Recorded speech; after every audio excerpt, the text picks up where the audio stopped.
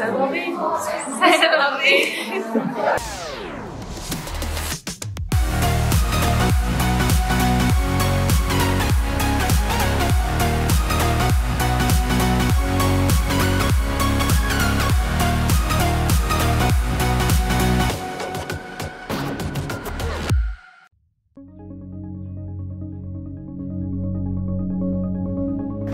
I'm Oriana, this is Crystal and Sophie, and we are at our senior high school art exhibition, C'est la vie. So, C'est la vie basically translates to That's Life, which is why we picked this exhibition. After everything we've been through this year, all the struggles, we've had a few assessments cancelled on us. We basically just did our best to put all of our favourite art pieces that we did this year and put it together so all our family and friends can see it and enjoy it.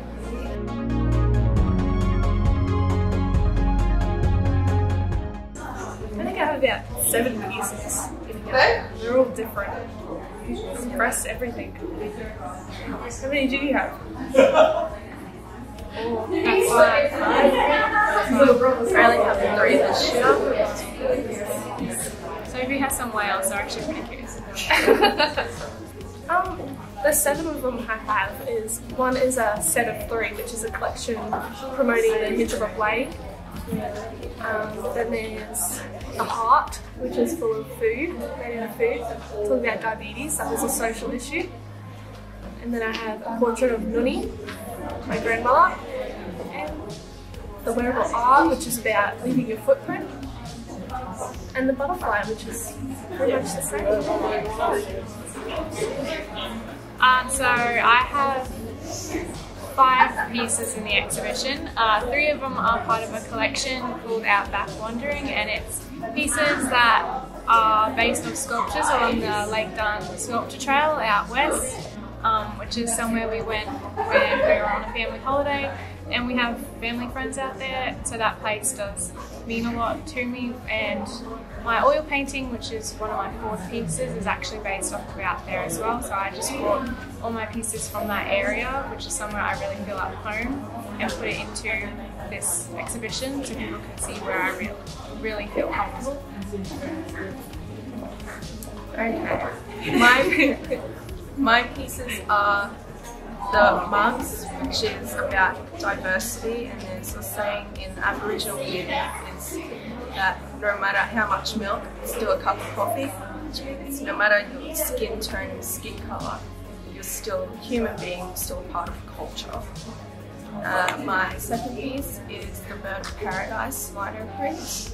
That's promoting the Hinchinbrook way and our local flora and fauna. And my 3rd piece is a painting of orchids, which was kind of a free reign painting. That's the one I could do whatever I want. Yes.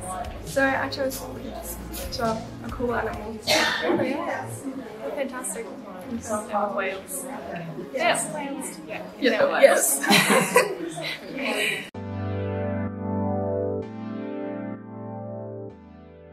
So over this year, we've done many topics, including social issues and promoting our area, which is the Hinchinbrook. And this exhibition is just a collection of all the year levels and their artwork throughout this year. Every year it happens, and it's their 2nd year in it. Yes. And actually, on that side of the exhibition is lino prints. A few of the students went away and did a lino printing with some people in council just last week, I think. And that was an opportunity, they got to go do that, and they get to put that on display as well, which is pretty cool. It's good. It's a rare experience. It is a wonderful gallery.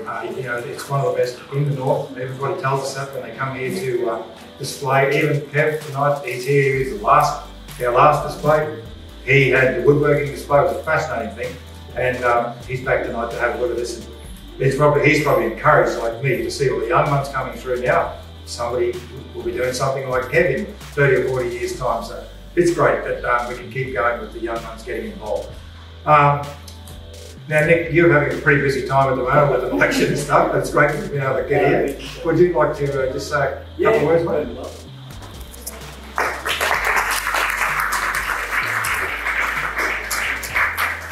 Well, we were talking about just earlier how long it's been since I was at school. It was 20 years since I was in the art class over at grade 12 over at Gilroy Santa Maria. And one of the best parts of doing schooling over there was building a relationship not only with my arts class but with the teacher that helped me, Mrs. Pietrobon over there. And art gives you an opportunity not only to express yourself, but it also becomes a real snapshot in time. And what I've seen inside there this afternoon is your grade 12 year and the class of 2020 and how it's affected you, not only the COVID pandemic, but how you've also got over adversity and worked through it.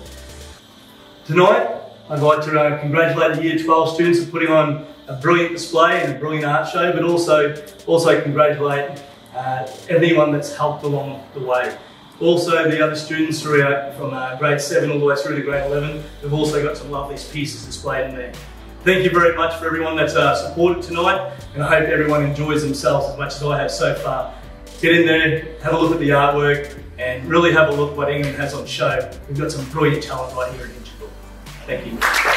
So pretty much it is based on the seniors artwork, so mainly grade 12s.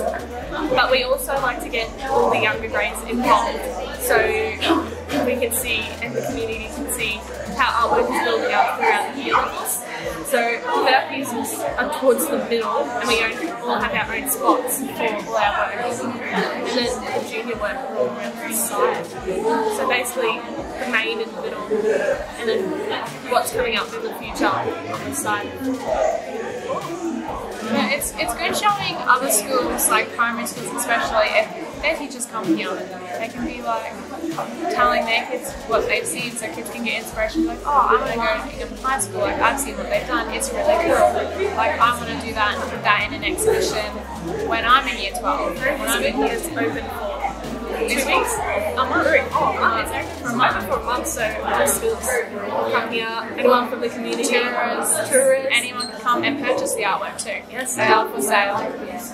That's right.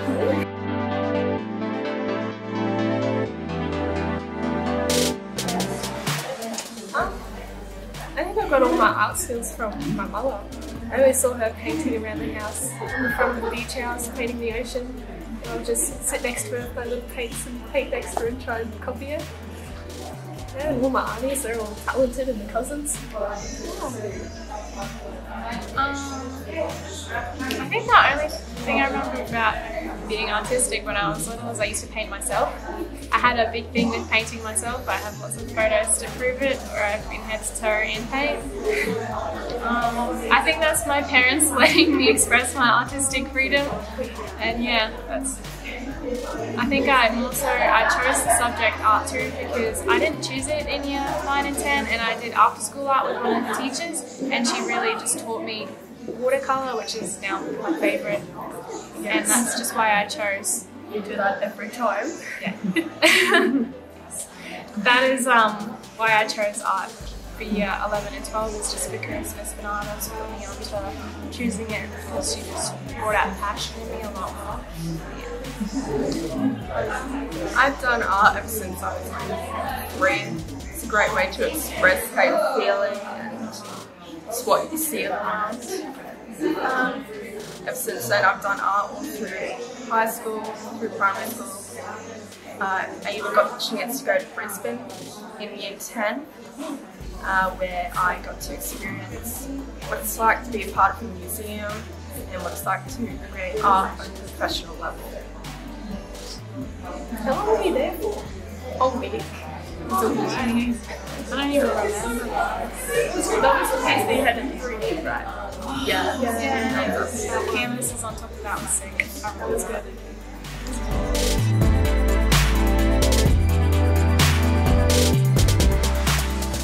Social issues. That was always our topic. Always. Social issues, global issues, local issues. There was a lot of issues we always had to paint. We had to reflect on personal issues within the community, and basically put it into a piece of art. Yes. So writing.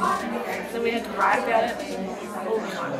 That's not the best bit about it. I like painting. The painting bit's better. Yes. The pieces on the wall are the best part. about it. Not the writing. The writing on the wall is just a little bit extra.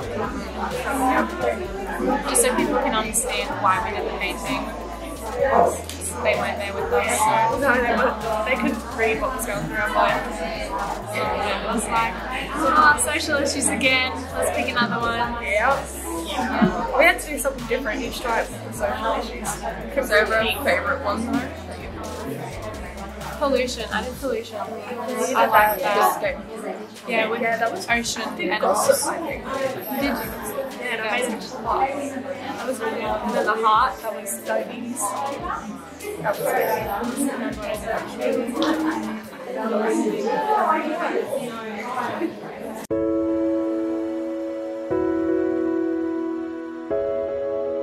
I'm not really sure what I want to do in the future, but I'm sure I could do something with that art.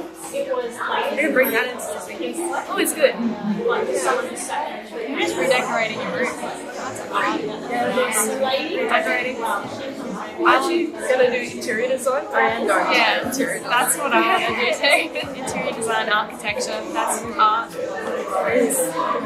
Art is very useful in that field. Everywhere. I mean, Early childhood. Yeah, early childhood, I do that. I have to do art for the kids. Yeah, that's good. that's seeing how they express themselves too. Yeah, it's very different. It's cool. With a lot of the younger grades, like when their artworks are in here, you can see what they got to do because we didn't get to see what they got to do. So it's cool to come in here, not know what they're putting in, like the artworks behind us, not knowing that they did that, and we get to see it, and it's really cool. Like, oh, like I remember doing that when I was really grade. Like, it's cool. They did it differently to what we did. They expressed very different to us. Very, very different. The techniques and everything. Yeah, how the curriculums change. Yes. Even our times have changed. They all have phones now. So like they bring technology into their artwork where like back then I didn't have a phone. I was like just, yeah. Whatever was in my head. Yep. That's interesting.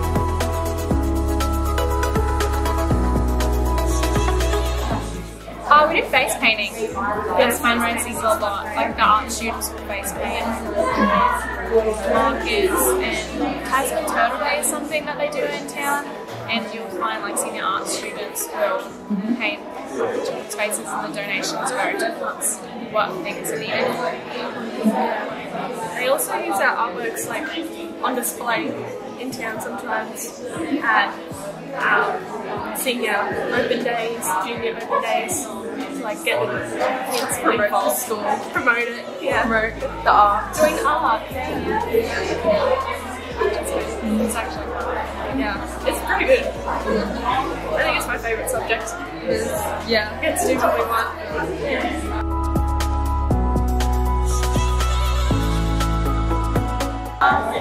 I think what's happening today is just the year 12s, like especially, but also year 10s and 11s, putting together like what they can do, even though we've had so much trouble this year. Like with the virus, we had weeks of school, like we had trouble accessing some things that we needed, and it's just showing like, you know, we can do this, like, even after everything, we still were able to put this together. Like it's pretty cool that you can do that. Other schools aren't even open right now, so it's not like they can even do this. So It's hard doing this for online schooling. yeah, we had to do it for online schooling, do a little sketch and take a picture and send it in, and Mr. Claire could look at it and give us feedback. It's hard because you can't actually look at everyone's in person and get their ideas as well. You have to just face off your Very own. individual. Yes.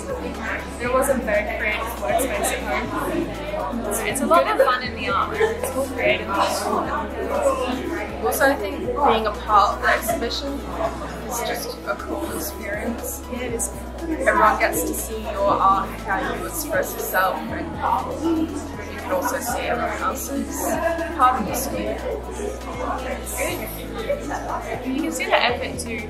Yeah, it's a lot of effort. Time. Even setting up yourself. That's like a whole We day. did it last year and this year, getting the little measurer, even our phones have little measure apps, putting it up, making sure everything's straight, like that. Perfect, in line, work. Make sure everyone's as where they like it. Please, everyone. Thank you everyone for watching. Hope you enjoyed. Come and visit the exhibition, TYTO Gallery. Open for a month. There's a lot of cool things in here. I would like to invite, or well, actually, she's already here, sorry, Rita. And I would like to invite the senior art class of 11 and 12 students who are here tonight. If you could come forward. We'd like to acknowledge your efforts in curating the show. They were enthusiastic, they collaborated.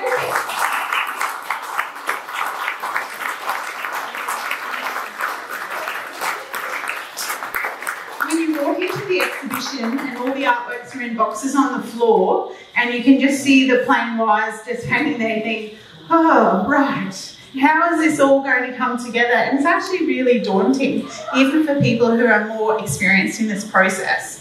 We were very, very fortunate that these guys worked so well together and we're very appreciative of their efforts.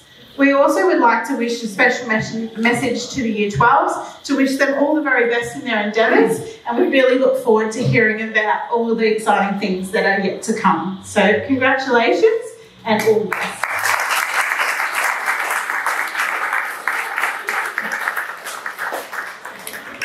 We are proud of all of our art students that are part of the exhibition tonight. They're all positive role models for not only our school but also to Ingham. It's wonderful to see our students to be able to achieve at this high level. So thank you.